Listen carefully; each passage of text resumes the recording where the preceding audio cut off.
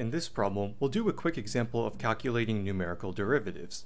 We have some data relating the stopping distance of a vehicle to its velocity when it starts braking. We want to compute the rate of change of the stopping distances with respect to the velocity. In particular, we want to use the forward difference at the first point in the dataset, the backward difference at the last point in the dataset, and the central difference at all the points in between. The first thing you might notice is that all the data are equally unspaced. You might be wondering, how can we even use the forward difference, the central difference, and the backwards difference formulas given here if the data is unevenly spaced? Remember that one of the assumptions we made when deriving the forward, central, and backwards differences is that the data is approximately equally spaced. I'll admit that there are more accurate formulas for when the data is unequally spaced, but for the purposes of this class, the given velocity data should suffice. When we compute the derivative at the first point in the dataset, we have no choice but to use the forward difference. That's because the central and the backwards difference all require the point behind the point of interest, which obviously doesn't exist at the very first point in the dataset.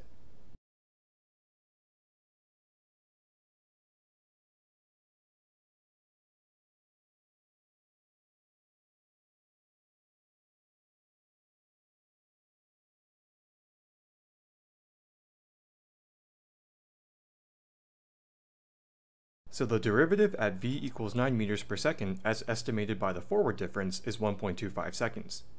Now we move on to the interior points.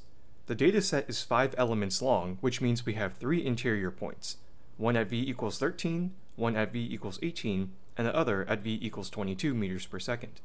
For all 3 of these data points, we'll use the central difference. The central difference derivative requires the point in front of the point of interest and behind the point of interest, but it doesn't actually use the point of interest itself in the calculation. This means for the derivative at v equals 13 meters per second, we need to use the data points 18 and 24, and 9 and 6. For the central difference derivative at v equals 18 meters per second, we need to use the data points 2233 and 1311.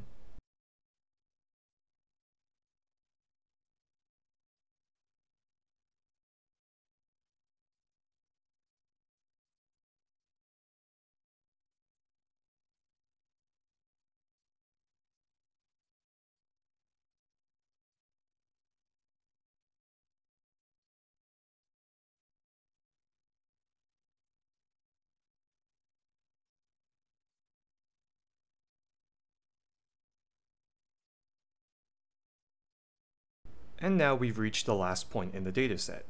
To calculate the derivative at the last point, v equals 27 meters per second, we have no choice but to use the backwards difference. We're not allowed to use the forward or the central difference at the last point in the dataset because both of those methods require the point in front of it.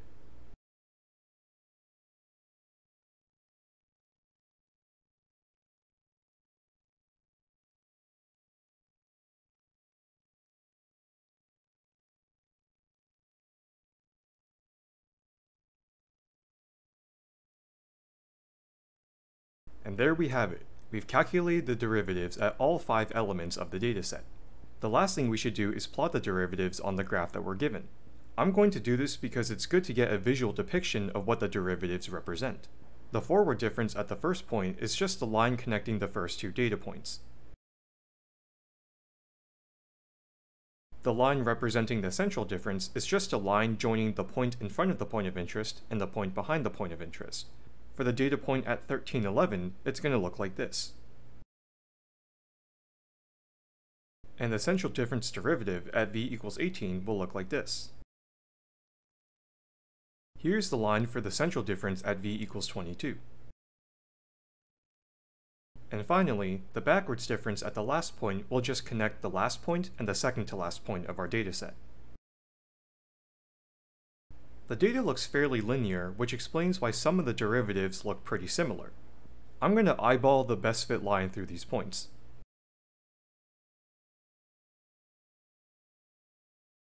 Based on the best fit line I very quickly sketched, the tangent to that line at v equals 13 might look something like this.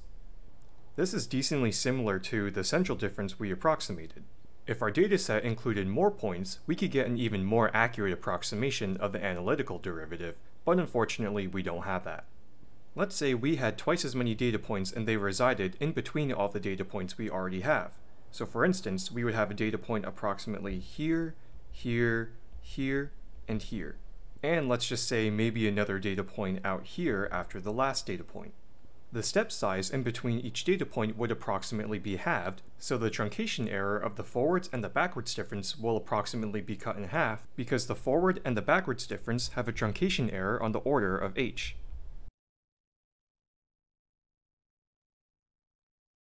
When we cut the step size in half, the truncation error of the central difference will be approximately quartered because the central difference has a truncation error on the order of O of h squared.